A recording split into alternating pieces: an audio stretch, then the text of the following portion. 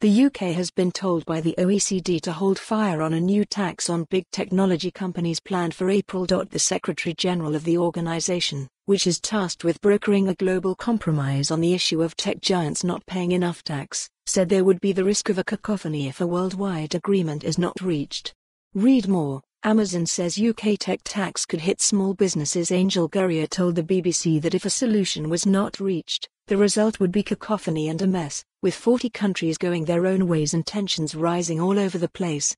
Gurria also said the British government should absolutely hold fire on its plans to levy a 2% tax on the UK revenues of search engines, social media companies, and online marketplaces. He said the UK should contribute to a multilateral solution instead of introducing the tax as planned in April. A spokesperson for the Treasury said, "We've committed to introduce our digital services tax from April 2020.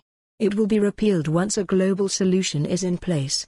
Gurria warning comes shortly after France agreed to delay the introduction of a new tax on multinational technology firms after the proposals sparked an angry response from Washington. The US had threatened to impose retaliatory tariffs on $2.4 billion, £1.8 billion, of French goods including cheese and champagne after the tax was passed in July. France will now delay the implementation of the new levy, a 3% tax on French digital service revenues from companies with revenues of over €25 million, £21 million, in France and €750 million worldwide, until the end of 2020. French officials have repeatedly said that any international agreement reached on digital taxation by the OECD would immediately supersede its new tax.